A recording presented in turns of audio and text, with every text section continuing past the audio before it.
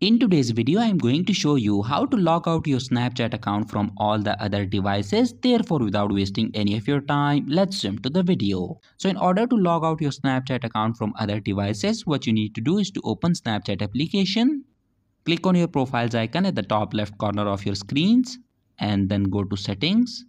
Now scroll down and click on this option that says saved login info. These are the devices on which your Snapchat account is currently logged in. So in order to log out your Snapchat account from a device, click on it, then tap on yes, and that's it.